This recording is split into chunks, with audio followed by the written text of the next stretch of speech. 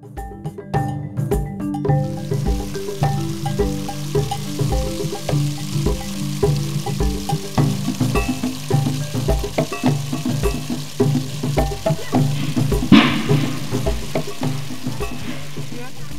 is vital for all of us. Without it, a human being dies within 72 hours or a little bit longer. Water in Africa is vital, first because safe, clean water is scarce.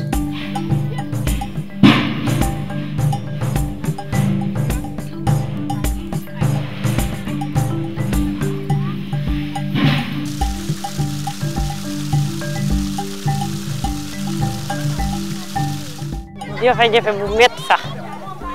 ndax booba ndox jafe na teen bii rek lañ yor ak bee te yëpp day ñii dañuy jóg xaaju guddee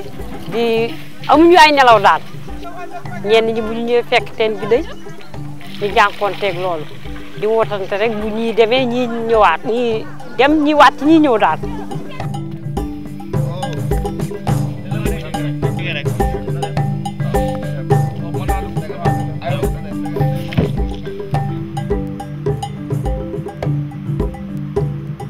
The Senegal project is 70 miles of water pipe.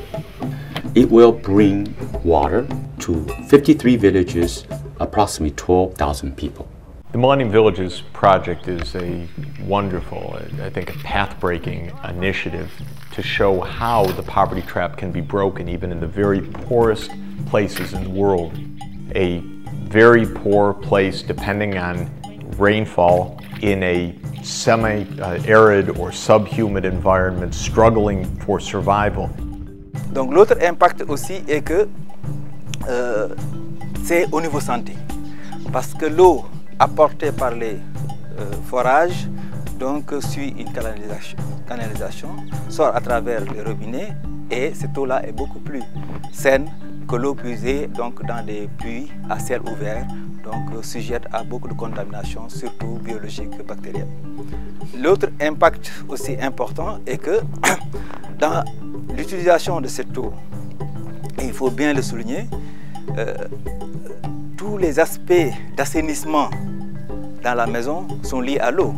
Donc ça veut dire que si l'eau n'est pas en quantité suffisante, les choses qu'on devrait laver avec de l'eau en abondance risquent de ne pas être lavées donc avec soin.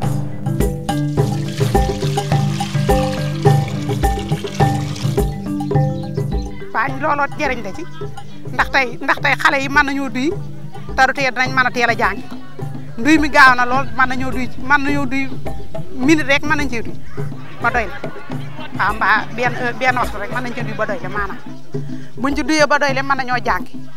léegi jeeg gi defuñu dara dañuy tëdd ba bët set ñuy soog a jóg te daan xaaju guddi la ñuy jóg ñenn ñi teen bi ñenn ñi dañ ciy root nëga ni ñenn ñi bu ñu wàccee bu midee bu ñu wàccee kay taal aña ngay taal ñenn ñi ñëw ci diggu bëccëg bi di root léegi ñenn ñi des dañuy bàyyi ba guddi bu nit ñi reeree ba nga xam ne ñu ngi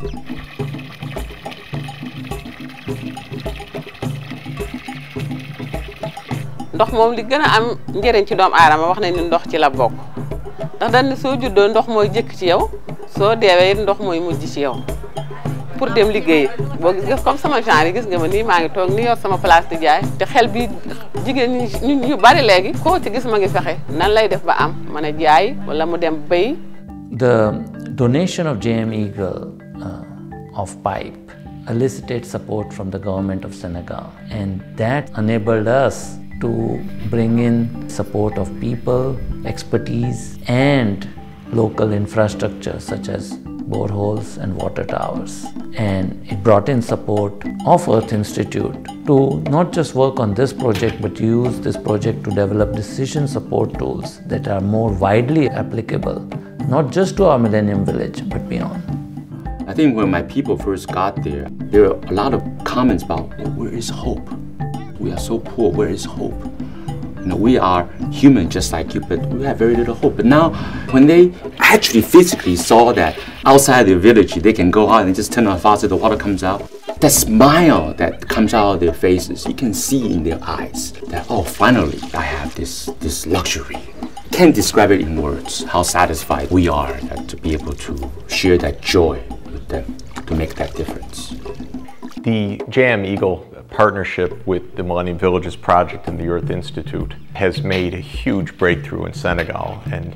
when people look at what's been accomplished, the practical mobilization of water for these communities, the use of pipes and modern technology, good engineering, so that an utterly impoverished community now has water available safely for household use, increasingly for agriculture, for high value-added crops, for other businesses that will develop.